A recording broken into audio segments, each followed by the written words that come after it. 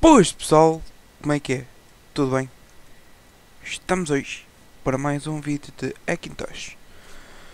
Estamos aqui no Hackintosh da Mavericks, um disco que eu tinha aqui com Mavericks já há algum tempo. E vamos começar.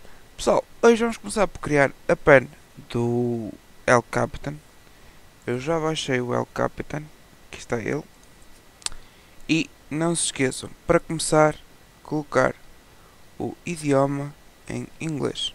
Se não tiver aqui, mais procuram pelo inglês e depois arrastam o português para baixo.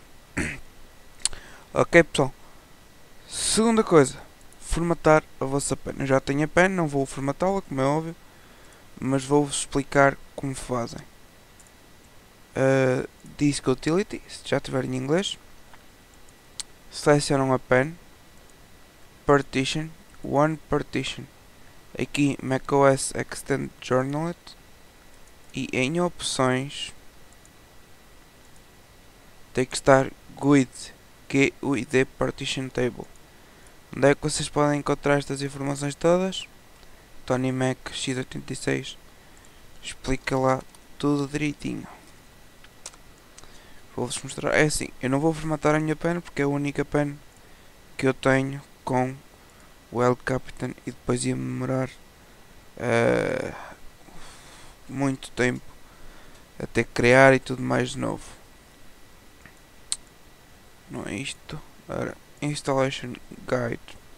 Aqui, TonyMac.x86.com tem tudo, que é onde baixamos o Unibeast e o Multibeast.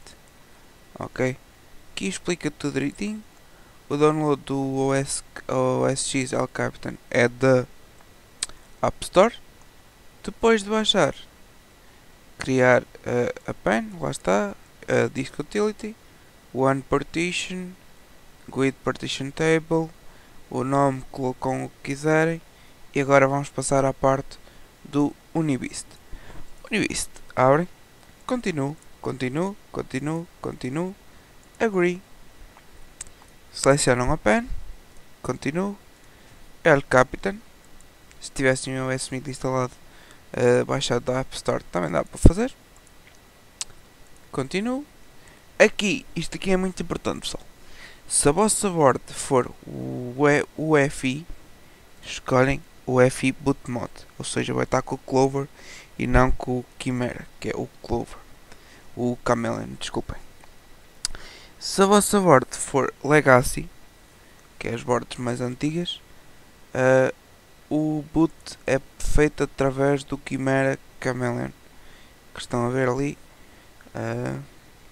Explica ali tudo, se quiserem depois ler. Pronto, a minha board é o UEFI. O meu hardware, depois já sabem, vai estar na descrição. UEFI, continuo. Aqui, se tiverem que injetar alguma drive de gráfica, escolhem. Eu, como não tenho, não faço. Continuo. E agora aparece aqui o resumo. USB, Capitan, UEFI Mod. Só fazer continuo. Vai demorar algum tempo a passar tudo para a pen. Recomendo-vos a ter uma pen 3.0 para ser bem mais rápido. A minha é só 2.0, vai demorar um bocadinho mesmo a instalar, mas recomendo-vos a ter uma 2.0, uma 3.0, desculpa. Pronto, vamos fechar. Depois, uma coisa muito importante terem já é o Multibeast.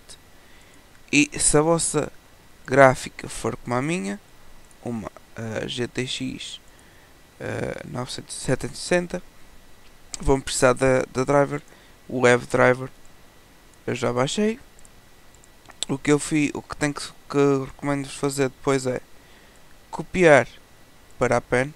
Estão a ver que eu já aqui tenho a pen criada. Copiei o Multibeast Capitan e o web driver para instalar. Se eu tivesse aqui uma pen, eu isto fazia a criar a pen convosco, mas a pen, aquilo é fazer aquele processo e depois fazer esperar. Eu já fiz um vídeo como criar com a do iOS Meet, por isso agora vamos passar à instalação do Capitan. Ok pessoal, até já.